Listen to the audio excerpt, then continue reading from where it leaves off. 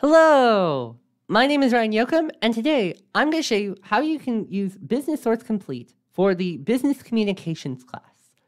Business Source Complete is helpful on two fronts, in that we can first get company profiles, which are basically summaries of companies used for investing purposes if people and investors want to invest in a company. We can get that for public companies in Business Source Complete, but we can also get news stories and articles related to both public and private companies in this database. So if I'm in the COM 2340 research guide, I'm going to go to the Finding Articles on an Industry or Company box, and I'm going to click on this first link right here, which is Business Source Complete. And we're first going to look for the company profiles. So that's actually going to be underneath the search engine right here, in a little weird place. We can go to Publications, and then if we go right down here, I'm going to type in HCA, for example, which is a healthcare company that is located right here in Nashville. And we're going to get right here two different results that will be helpful. We can use this first one right here for the company profile, or you'll see right here a SWOT analysis for the HCA. And SWOT analysis is basically a strengths, weaknesses, opportunities, and threats analysis. And that's basically looking at what are some of the challenges and opportunities internally and externally for that given company. But we're going to just do the company profile. And we're going to go right here to the right and find the latest report.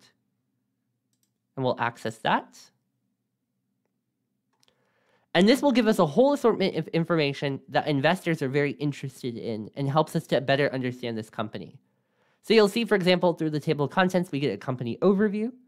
We can get some key facts about the company, which is just general information. We can get a history of the company, some of the key employees and their biographies, the services that this company provides, some competitor information, and then also some views and analysis about the company and location and subsidiaries of where that company is located and where they're also operating. So this could just be very helpful if we want to better understand HCA Healthcare for a variety of different purposes, basically.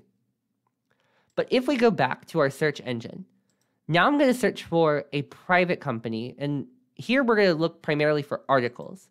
So I'm going to search for Dairy Queen, let's say, which is a private company.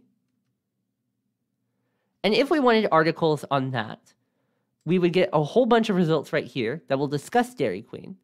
But if I wanted to filter for a variety of different reasons, I could go right up here to the top to all filters and find more specific articles of what I might be looking for.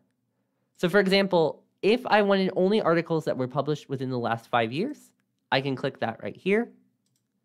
If I'm looking more for, let's say, information that comes from trade publications, I can click that right here to only get trade publications instead of any of these other results.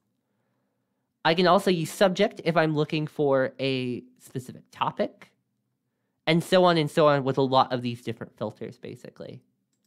So we're going to apply that. And now we're going to get a lot more narrowed results that are more specific to what I'm looking for, basically. And that's how you can use Business Source Complete. But if you have any questions, please feel free to reach out to me, and I'd be happy to help you out. Thank you so much, and I wish you the best in searching in Business Source Complete.